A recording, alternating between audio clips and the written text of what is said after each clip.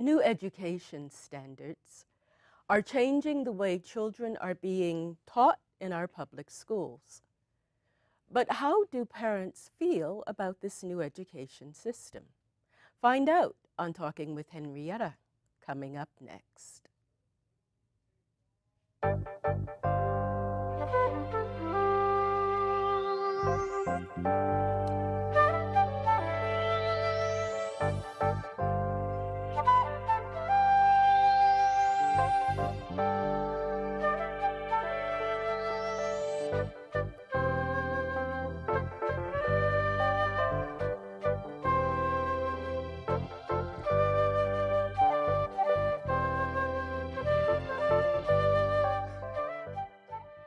Hi, I'm Henrietta. Welcome to the show. In 2009, a new teaching method called Common Core Standards was mandated for public schools throughout the U.S. These new standards were designed to enable all students throughout America to graduate from high school with a high-quality education. On previous shows, we've looked at the Common Core Standards themselves. We've discussed how teachers are being trained to teach using them, and we've examined the new ways students are now being tested. On this show, we'll talk to the parents to find out how they feel about the new Common Core Standards. How much do they understand them, and do they think the new way of teaching will enable their children to learn what they need to learn to graduate and develop the academic skills they'll need as adults? I have a parent and a representative from the Ravenswood City School District in East Palo Alto with me. On my far left is Gino Baron, a parent in the school district, and seated next to him is Lupe Aceves, who is the parent outreach coordinator for the Ravenswood City School District. On my right is Shelley Mazer, who is the CEO of the Californians Dedicated to Education Foundation. Shelley is also a member of the Redwood City Board of Education. And seated beside Shelley is the president of Children Now, Ted Limpert. Well, thank you for joining me. It's a delight to have you with me. The Common Core... I should at least let you respond. Thank you. Thank you. Thank you. The Common Core Standards have created a lot of controversy throughout the country, but that doesn't seem to be the case in California. Ted, you're with Children's Now, and the organization just came out with a new poll. Yes. So tell us about it. Well, you framed it up very well by saying, you know, there's a controversy or perceived controversy around the country, and our hunch was that that really had not been in play in California, that there really wasn't the same controversy or at least political squabbling that you heard nationally. So we commissioned a poll from a very reputable public opinion firm, and the results actually were quite extraordinary. One, there's strong support for Common Core among parents and all voters in California. 2/3 support Common Core when you ask them about those words, that you support Common Core, particularly high among teachers and folks who work in schools, and also high among African American, Latino, and Asian American population, a higher support than Caucasian. What was most interesting about the poll, though, the public opinion firm, in addition to saying, do you support Common Core, they asked questions about the components of Common Core, and without calling it Common Core, and said, do you support these things? For example, really pushing critical thinking among our students, making sure that all subjects have a math and English component to them. And that's where the poll results were really interesting. The support was around 90%. You don't get 90% for anything these days. So the point, and what we really saw from the poll, was there's some confusion around the words Common Core. Certainly, I think even more so outside of California. But then when you talk about them as updated standards, and when you say, well, here's what Common Core is, there was overwhelming support from parents and the public, which is pretty interesting when you took that big statewide snapshot. Sure. We were expecting about 3 parents on the show, so I'm delighted at least to have Gino and Lupe talking on behalf of some of the parents. Ted just now mentioned the excitement in California among some of the parents, teachers, administrators. What do you think is behind that excitement, and are you excited? I guess I'm going to say I'm not excited really about the Common Core standards. I think what parents, and this is my opinion, I think what parents are excited about and we've been waiting for is a change. It's been long overdue, and I think that, at least for me, that's the excitement. That finally there's a change. Is Common Core state standards the answer? We don't know yet. So we welcome the change. At least I welcome the change. What is it about the educational system that you think, or that you thought needed changing? Well, I don't think I'm just saying all my parents and adults before me, because I'm quite new in fatherhood. I know there was all rambling, right? That there was outdated, and we're and then even in industry now, we talk about how our children are not prepared, even coming out of college. I think the expectation is a little higher even, and so there's a lot of movement even within industry is trying to find the right candidates, and that's why we've been going outside of the country, and many industries going outside the country and getting employees. Lupe, and I'll get back to you. As a parent coordinator, what kind of reactions or feedback are you getting from some of the parents? Some of the parents that I went to some of the informational sessions on Common Core, this was a year or maybe even 2 years ago, they were excited about the changes and the doing away with multiple choice and the more hands-on learning and the more real-world work that we're hoping that is going to happen and that teachers will be trained. And this preparation for high school, for our district to be aligned with the high school district, and therefore our children will go to college and be ready for the real world. That's exciting. I think the other part for me is the partnership with parents and teachers, that teamwork, that partnership that Common Core is a part of Common Core. So that gets me excited, that teachers, the accountability for teachers to connect with parents. More so than in the before. past. Sure. Now, Lupe talked about the partnership between parents and teachers, and you work as a part of what you're doing to build collaborations between parents, teachers, among whom or between whom? Well, first I want to just add, I'm a parent as well, so I'm excited as a parent for my kids to be learning with standards that are encouraging. Some of the things you both just identified: collaboration, critical thinking. Ted talked about some of the things that people were excited about in the poll, and for myself, thinking about what do I want my kids to learn, how do I want them to be prepared for our future, what do I know being out in the world, running an organization, what am I going to look for in people that I hire? Those are the things that are starting to be brought in through these new state standards. So I'm personally excited about it. But professionally, our organization partners with a variety of education stakeholders, Children Now being one.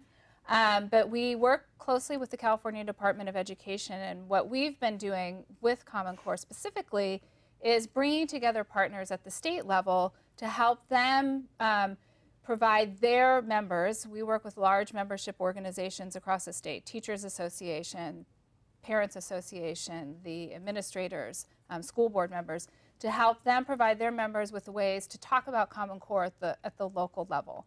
So as a school board member, I look to my association to help me figure out what do I need to know and what do I want to say about specific issues. So in this instance, we're helping them with their communications around Common Core.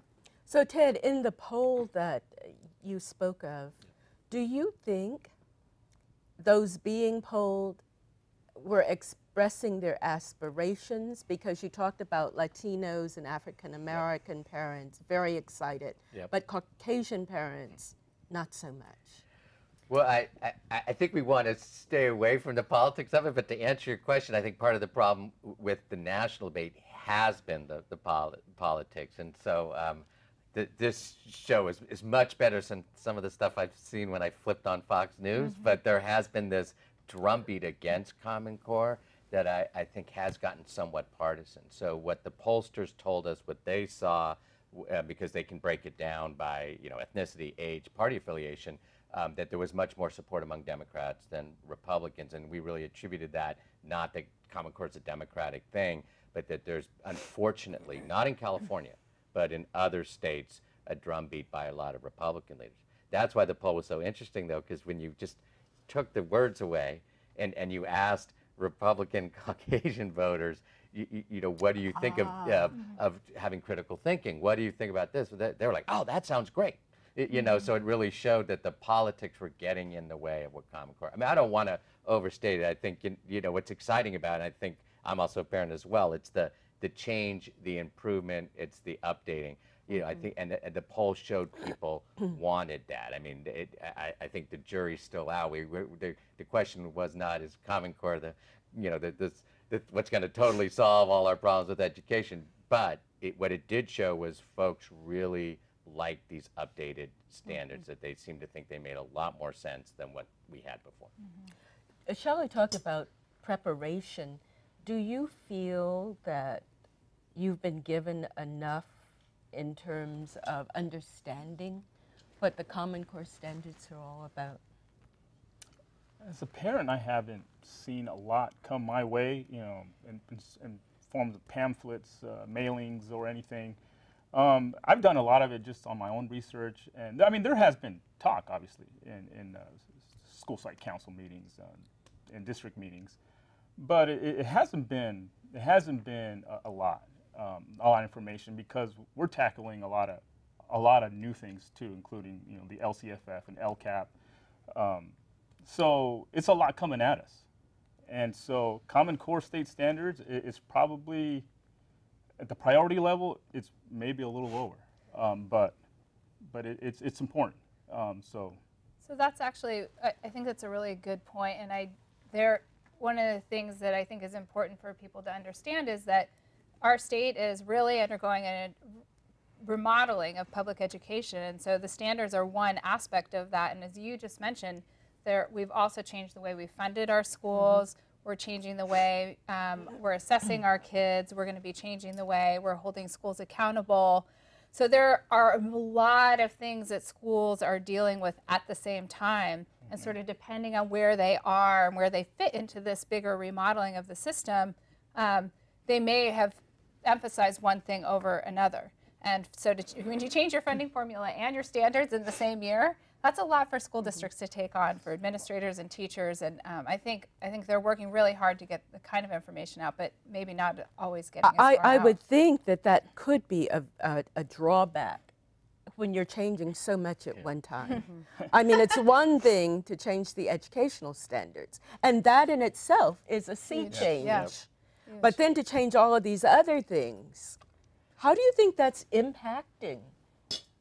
And presumably it's all for the good of the students, right? Well, I think part of it, I mean, sometimes there's the opposite frustration, right? Where you look at a company in Silicon Valley, or you look at a store, or quite frankly, even city or county government, and you see a lot of modernization, and we too often see our schools stuck in the past. So as a general statement, I think there's a lot of things about our education that we do want updated. I think a lot of it is how teachers and community leaders talk about all the change, and so it is said, there's a rationale to why we're doing this. It's not just change for change's sake, and I think we can always be a lot better about how we're explaining why we're doing these changes, especially to parents, because I work on these issues professionally, but as a parent in my kid's school, I sometimes realize, wow, I can see how it's overwhelming, and we're not always getting the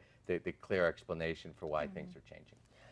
Overwhelming, Do you find some of the students might feel somewhat overwhelmed? Have you seen any differences in the students themselves? I don't work closely enough with the students to see Sure. that. Sure. With your students, have you, your children, you have one in kindergarten, what, and another in third grade? Yeah, I got Paolo in kindergarten, Dante in third grade. And because they're so young, I don't think they've felt the impact.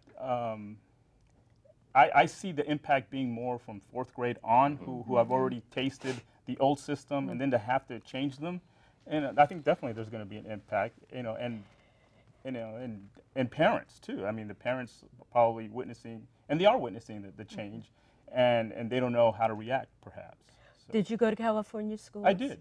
And you mentioned growing up within the Ravenswood City School Yes. District. You weren't held back by the former education system. Is it that the two of you were just lucky? I think technology has advanced society here in the U.S. Yes. that the education got stuck in an old era and has not progressed with technology. I think that's such a great point. I mean, one of the Technology. things that we have talked a lot about is that we don't even know what kinds of jobs our kids are going to have in the Yeah. future, right? And so, keeping our education system exactly how it was when I was in school, it's not. Exactly. It is not, as you said, keeping up with what the world they'll be entering in. And so we want to make sure that we're preparing our kids for the jobs of the future, so they're ready to go out and tackle those challenges and help keep us on this positive course that we're on for the most part in California. You were going to say something, Lupe? Well, I wanted to share, I guess, that the information on Common Core is out there for parents. I mean, informing parents that the new testing is beginning, sending letters to parents, and the assessments, and the report card changing, the grading system. So informing parents of all of that. So the information is out there. The information on our web page, also the district website. We have a Common Core information there for parents to go in and look at it. We have discussed it at our DLAC meetings, the school site council meetings. Unfortunately, we don't always have large numbers of parents in our district. So I could see some parents feeling that they are not informed, but the information, we are putting it out there, and it is happening. Maybe they're not understanding that the change of assessments is Common Core. The Common Core is that's exactly what's happening. Now, a lot of the parents, and as you talked, I was thinking a lot of them have children who are, second language Yes. learners, which means they would need Spanish, wouldn't they? Yes. So are the materials being given in Spanish Yes. for the parents to understand? Yes, and I do that on a daily basis, is translating documents that are going to parents, informing them of the changes, and the meetings that are happening, the flyers, and the phone calls, all calls that I make to families go in English and Spanish, informing them of what we have going on at the district. And that's true. In addition to the poll, Children Now has been working with districts around the state and sending out some really simple messages to share with parents. And we've been sending it out translated in different, languages. Certainly Spanish, but some of the other languages that are spoken as well. There's a phenomenal amount of information on the California Board of Education website, and it's in all languages. I mean, Yeah. I don't know. I mean, there's Yes. links to different organizational resources. And that's where I was getting my information from. So parents just need to reach out. Yes, to those but websites. you strike me, and by what you've said, that you're very up with the technology. But a lot of parents in the school district are not. A lot of parents in the school district might not have computers in their homes. So what accommodations are being made? I don't know. I mean, it's a parent choice. A lot of parents, whether they can afford it or not, they all have cell phones, and more than one cell phone. I mean, even their children have cell phones.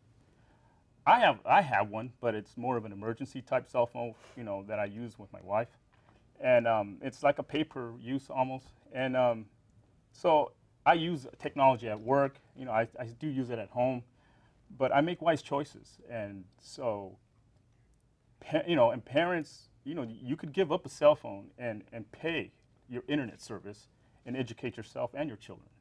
But it's a personal choice. And I made mine for my family, and everybody's got to make their own.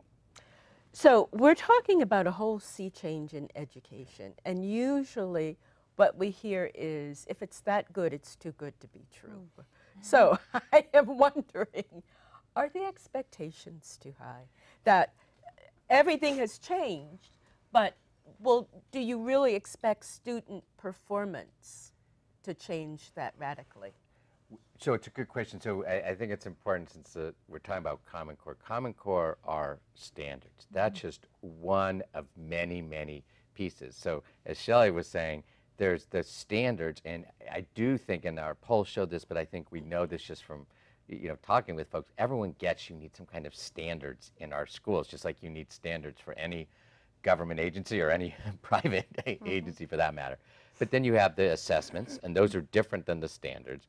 And then you have the curriculum and how things are being taught, and there's a lot of flexibility in that. And so, your question is, how are our kids really doing?